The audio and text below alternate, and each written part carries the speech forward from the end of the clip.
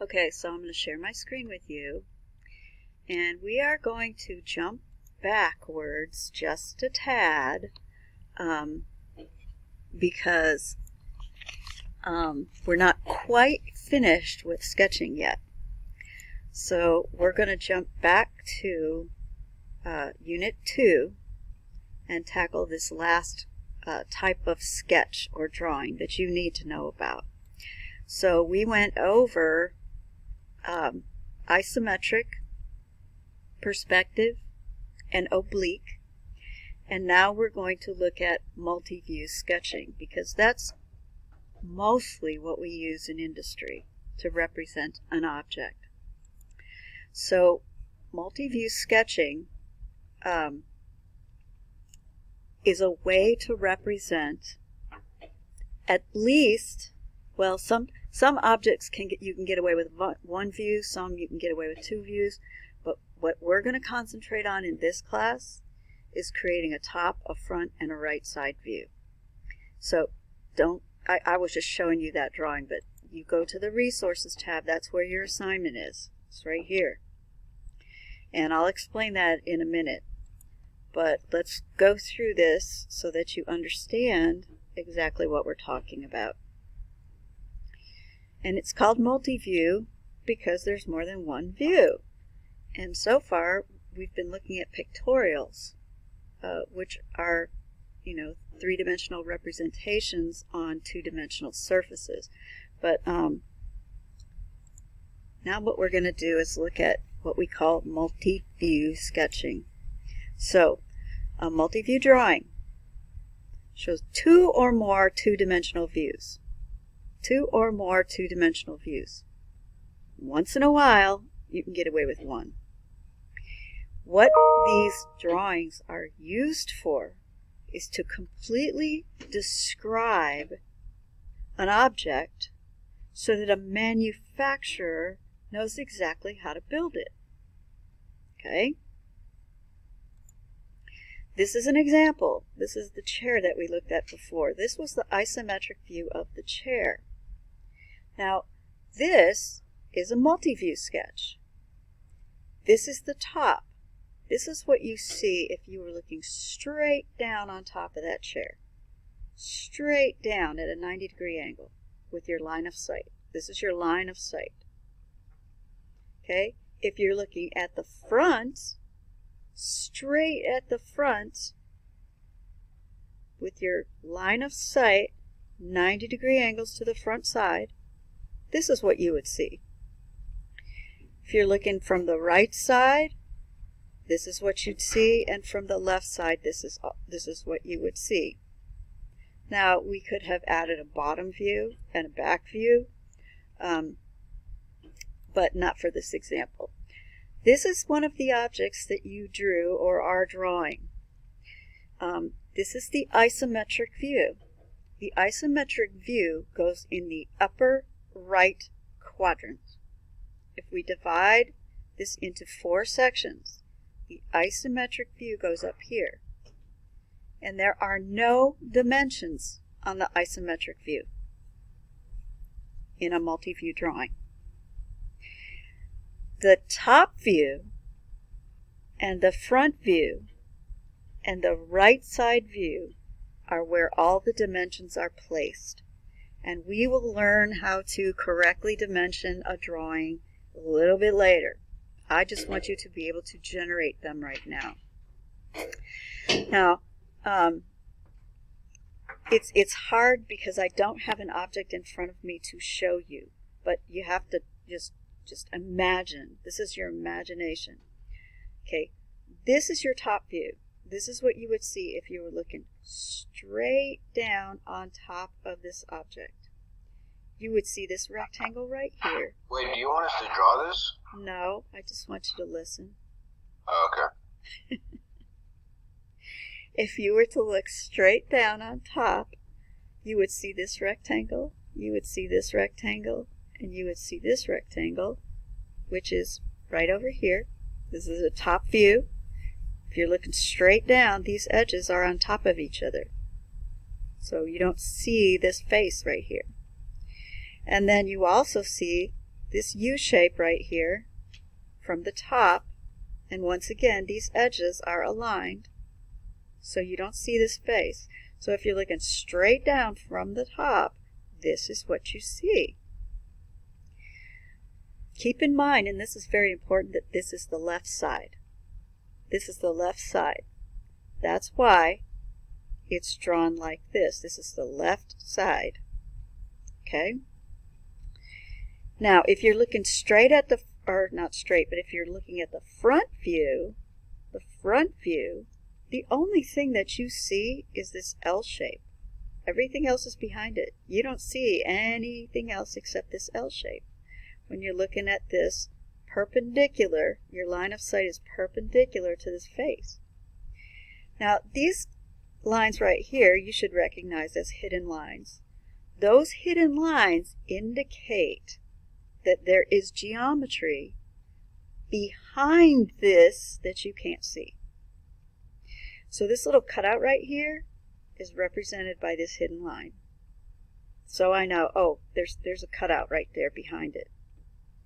And the same here. So this is the front view. Top view, front view. And then finally the right side view is what you see when you look directly at your line of sight at a 90-degree angle to the right side view. You're going to see this face right here, and you will see these two little squares, these two little feet, and then the middle part. So you've got this small cutout right here, which if you're looking 90 degrees to the right side view, you would see these two front squares or rectangles or whatever they are, the rectangle in the middle in this U shape. The last thing I want to point out, which is also extremely important, is that these views are lined up. So, and I'm going to go over this. There's more to come, but just to give you a little introduction. The top view displays width and depth. The front view displays width and height. The right side view displays height and depth. So this height must be the same as this height. So they're lined up. This width must be the same as this width. So they're lined up. So this is in words what I just said. Okay? You find width side to side, which means left to right. Height is from top to bottom. Depth is from front to back. Okay? You can go back and review this. Now, this is just a little visual showing you, if I were to look straight down on this object, I would see I would see this rectangle, and this would appear as a rectangle. It would not appear slanted when you look straight 90 degrees from the top. That top view would just be two rectangles. The front view, I'm sorry, I didn't mean to go that fast. Maybe I can go back. This is just showing you the object rotating. Here's our front view. That's where you see the true size and shape of that slanted part of this object. So this is our front view. That's what we would see from the front if I was looking directly 90 degrees to this front. And then the right side, I would see this square right here, and I would also see this rectangle, but it would appear foreshortened. We would not see the true size and shape in the right side view. So this is your right side view, your front view, and your top view. And notice, these are all two-dimensional. Two-dimensional. These are lined up, the heights are lined up, and the widths are lined up. We are typically going to be using top, front, and right side views. In your isometric view, the height appears between the top and the bottom. The width appears between the left side and the right side, and the depth appears between the front and the back. And this is also illustrating how these views are aligned. Now, in a minute, you're going to see how the depths are aligned. This is depth right here, and this is depth right here. And the way those are lined up is if you were to extend the boundary of the depth on the top view, and you were to extend the boundary of the depth on the right side view, those lines would intersect at a 45-degree angle. All right? That's how the depth is related in the top view and the right side view. Now, we also call this orthographic projection. I have been using the term 90 degrees to the line of sight. Ortho means 90. So when we say orthographic projection, it's used to describe a way to create multi-view drawings. I think it's easier to think of it as a way to view them. So let's just look at how it works. Here's the same old object we were looking at. What you do is you imagine it's in a glass box. It's a glass box. This object is inside the glass box. And the way we generate the top, front, and right side view is we project from the solid onto the top surface, onto the front surface, onto the right side surface using points and projection lines. So let me just show you. It's too many words. It's better if you just look. So here is our eye. We're looking at this front at a 90-degree angle to the projection plane. This is the plane, this front side. So what we're going to do is we're going to project these points on to that plane. Project them onto that plane. There's our points projected onto the glass plane. And then we're going to connect those edges, and this is our front view. And we've just generated that front view by projecting onto this glass box. Okay? That's how it works. This is an example. Here's the isometric view. This is an example of all 6 views. So here's the top view. That's what you would see if you were looking straight down on this little block object. Here's the front view. You would see this rectangle, and this rectangle. And then from the right side, you would see this rectangle, and this rectangle. And they have been shaded so that you can see the top has no shading at all. These 3 squares right here compose the top. This is the left side. Remember, this is the left side. So the left side is 2 blocks. 1 block, 2 block. So that's the top, front, and right side. And they've also included the left, the back, and the bottom. But we're going to just concentrate on the top, the front, and the right side view. Now, I'm going to stop there and show you your assignment, because that's all you need. For those of you who are ready to start this, it's very easy.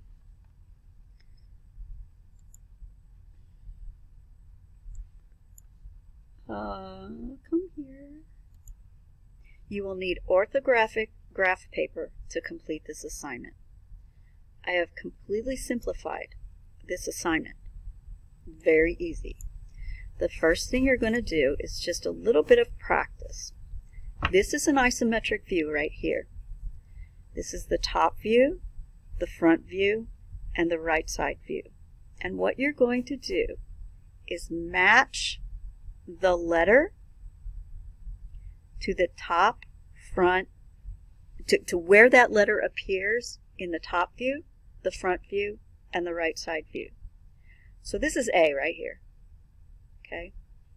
From the top view, that corresponds to this face, which is 9. There's 9 right there. Okay. Where does A appear in the front view? Well, it's on the top here. We don't see the face, we just see the edge. So that's number 3. Then on the right side, here's A. Well, where does that appear on the right side? Well, that's this edge right here. So that's 21. So you're going to fill that out. And then the next thing you're going to do is create a top, front, and right side view of this drawing, and this drawing. So you're going to have to get some orthographic paper, and you should have some because we've used it before. Now, to help you with that, I have created on your home page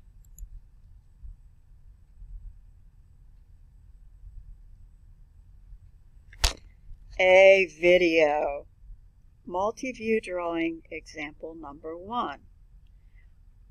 This video goes step by step, drawing the top, front, and right side view of part of that assignment. So, do you want me to show it now, or do you want to just watch it on your own?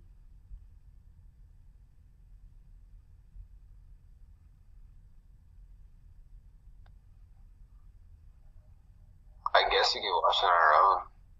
Well, if that's the consensus, it's fine with me.